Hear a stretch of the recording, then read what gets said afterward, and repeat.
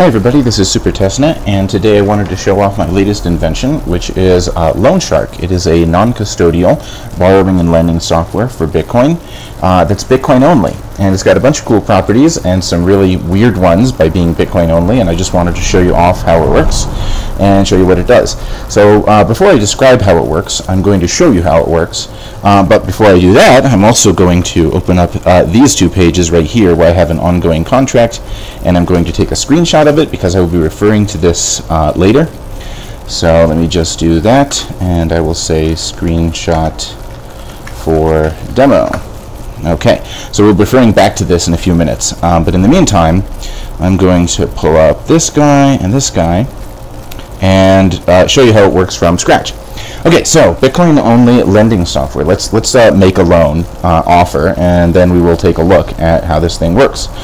So you pick an amount that you want to loan. This one's going to be a minimum of 546 sats and a maximum of however much I have in this web wallet.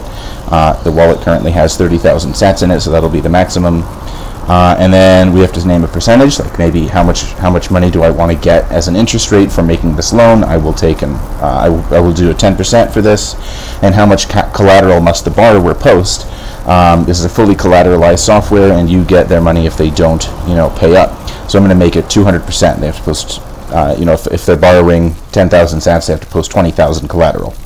And then how long should it last? You can pick 3 months, 6 months, or 12 months, and I will go with 3 months in this case. So I'm going to make an offer right here, and I'm using Nostr to broadcast these things. So that just showed up on both the lender screen, where I have the option to cancel it, as well as the borrower screen. So I'm going to accept this offer right here, and I'm going to say I want to borrow 1,000 sats, because that is within the range between 546 and 30,000. So let's just do that. And when I do that, it does a little progress bar here and creates the loan. And here we go. I have a little contract created. So what happened here, and this guy is still loading it. Here we go. What happened here is pretty cool. We agreed on a Bitcoin address that encodes our contract. If we go look at this Bitcoin address, we can actually see it. I'm using mutinynet.com for demo purposes here, and I'll be moving it over to mainnet right after I make this video. But we can see there's 2,000 sats in this Bitcoin address. There's one transaction. It moved 2,000 sats into it, and that is the collateral for this loan, because the principal was 1,000 sats, and then 2,000 sats is being posted as collateral. And then 1,000 sats went from in an atomic swap went from the lender to the borrower. So you didn't see that happen, but if you check your managed wallet, his balance is different now. It was 30,000. He put 2,000 sats in, so you would expect him to have 28,000 sats, but he got 1,000 sats as principal minus some transaction fees. So that's why he's closer to 29,000 sats in here. So cool. We've made a loan, and it is ongoing.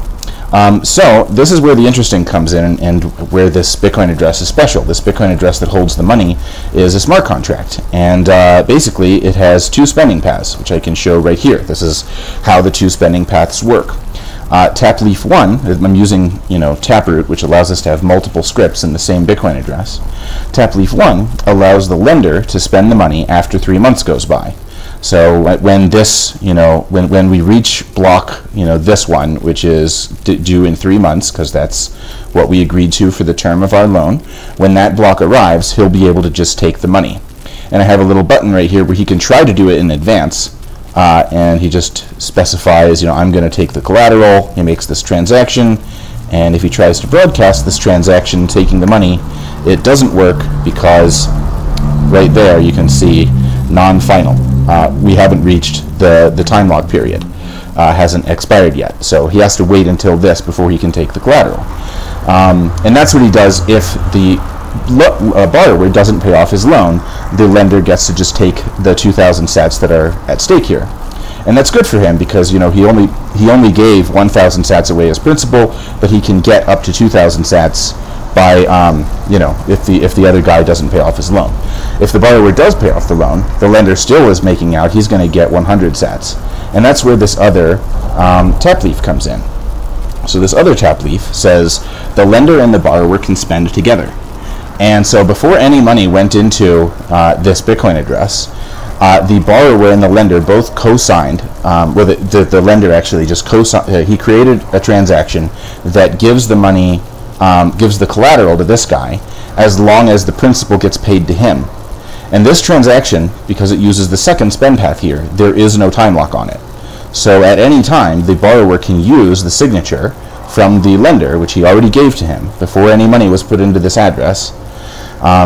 He can use that signature. The borrower can use that signature plus his own to pay off the loan, pay 1,100 sats to this guy. That's paying off the principal plus interest.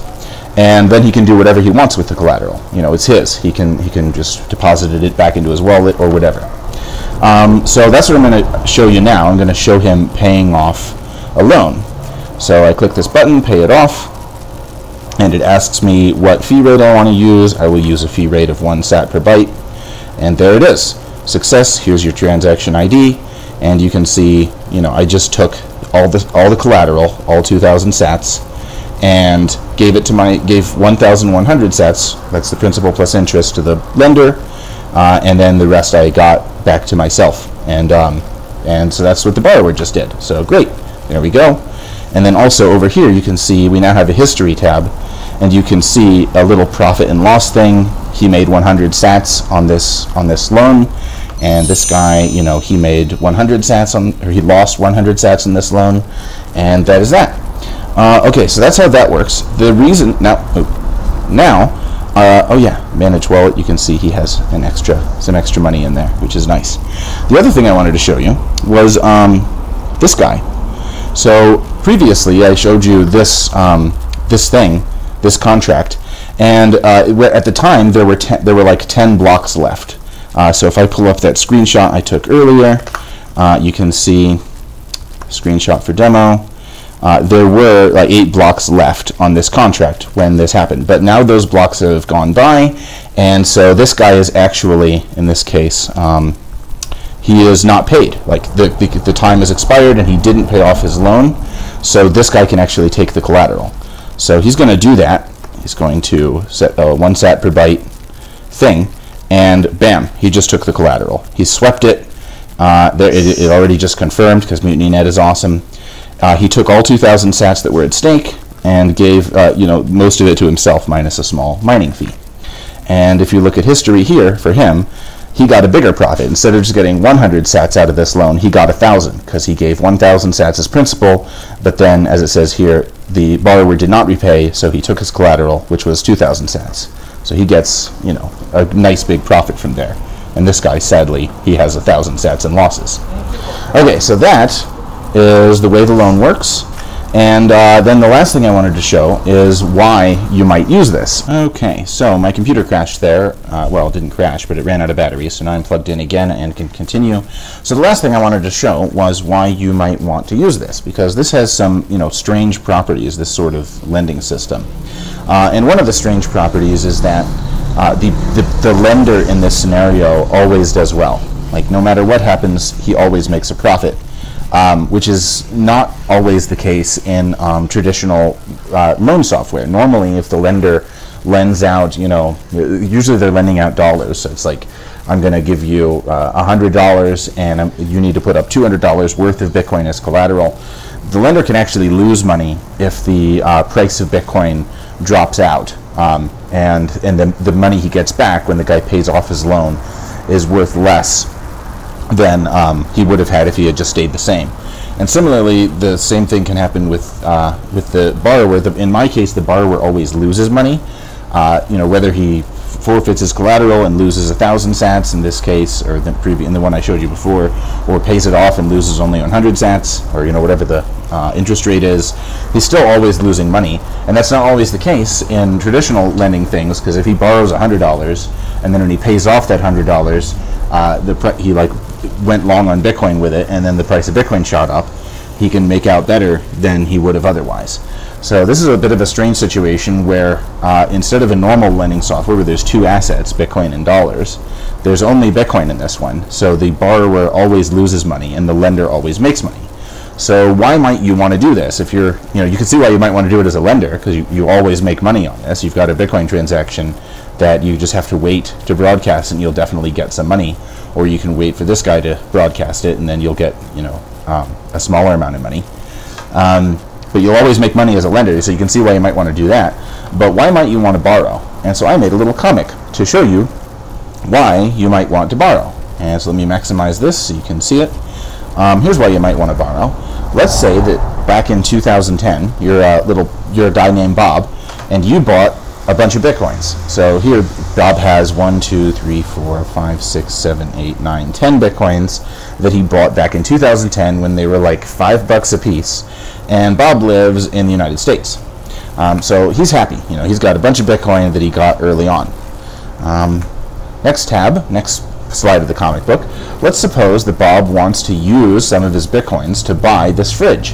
And this fridge costs, you know, it's a really big fridge. It's got all the bells and whistles. It's probably got a smart something or other. It costs $1,500. Well, if he does that, he's going to be sad. Because now he has a sad face now. Because the fact that his Bitcoin's appreciated so much in value since 2010 means that, at least in the United States, he's going to have a really big tax on any money that he spends using his Bitcoin. He's going to have, you know, almost the same amount as the good is worth is going to be, he's going to have to pay in capital gains taxes for the appreciation of his money from basically nothing to, you know, whatever it is today. So that's going to make him sad. He can't really use his Bitcoins to purchase this fridge without incurring a hefty tax penalty. However, he could come over to Loan Shark and deposit his 10 Bitcoins in Loan Shark as a borrower. He could deposit it as collateral and borrow these 5 Bitcoins that he gets out over here. So he's posting 200% collateral. He wants to borrow 5 Bitcoins and he withdraws those from Loan Shark. There is no tax penalty for using your Bitcoins as collateral, at least not in the United States. So if as long as he pays off that loan, he doesn't incur a tax penalty for having deposited these Bitcoins as collateral for a loan. But what he can do then, last slide on here, is he can go back to that fridge that he wanted, the $1,500 fridge, and he can use these 5 Bitcoins that he got from Loan Shark as what he's going to buy that fridge with. And now there's still going to be a capital gains tax probably, because, you know, from the time he purchased this to the time he buys the fridge, Bitcoin probably appreciated a little bit, so he's going to have to pay something. But, you know, he bought these things at whatever the current price of Bitcoin is. They probably didn't appreciate that much by the time he went to buy this fridge, so his capital gains tax is going to be much smaller. And so Bob here, he might want to do this. He might want to actually use Loan Shark and deposit his Bitcoins into it, and then, you know, he'll be happy after that. He'll have this money. In fact, the only difference between this situation where he has the $5 tax and this situation where he has the $1,300 tax is that instead of using his old Bitcoins that have appreciated so much in value, he's using these fresh Bitcoins he got from Loan Shark that have not appreciated so much in value from the time he obtained them. However, you can see his stack is smaller here. Like, why would you ever want to put, you know, 10 Bitcoins into Loan Shark and get out 5? Yeah, you might be able to save thousands of dollars in taxes, but you're losing hundreds of thousands of dollars or even millions of dollars in Bitcoin. Well, the answer is that in order to repay his loan, all he has to do is, you know, this is the principal of the loan. So all he has to do is, where's the loan? He has to take this amount, put it back into Loan Shark as to pay off his loan, plus a little extra sliver for the interest rate, and then he gets, you know, his deposit back. He gets his money. I showed you that in a transaction earlier. You get your collateral back if you pay off your loan. So as long as, you know, the little sliver he has to pay as an interest rate is smaller than, you know, this big tax penalty he would have incurred from using his regular Bitcoins, Bob does well. So this kind of allows you to arbitrage Bitcoin tax laws. Maybe if you're a lender and you're in somewhere like Germany that has much more favorable, much more friendly capital gains tax laws, then you could lend out Bitcoins, get an interest rate on them, and people in the United States, like me, who are trying to spend their Bitcoins on daily items, can use those Bitcoins and not incur massive tax penalties. So Loan Shark allows you to do this. So that's one way that I think this might be useful, even though it's Bitcoin only. I also made a version of this that worked with Tether. USDT was the collateral, and then Bitcoin was the currency that was the principal. And that also works, but I don't like working with altcoins. And a guy on Stacker News sort of yelled at me for making something that used altcoins, which I've never done before. I've always made Bitcoin only stuff. So I retooled Loanshark so that it's Bitcoin only and doesn't use altcoins anymore, and it's still useful. I think it's a useful tool. So let me know what you think. I hope you guys like it. And this has been Loanshark. Of course, you can find it on my GitHub. I'll put the link under this video. Yeah, let's see if Bitcoiners use this as a way to borrow and lend money. Also, if this is going to get used, you'll have to make it so that you're not storing your money in the browser. This is just like storing everything in local storage in your browser, and like browser extensions and stuff can just take your money. So don't use this until, you know, on mainnet until that's done. But I am going to be, you know, you can play around with it on testnet and maybe help me improve it so that, you know, it doesn't store all your Bitcoins in your browser. Cool. Thank you so much for watching, and I hope you guys like it. See you soon.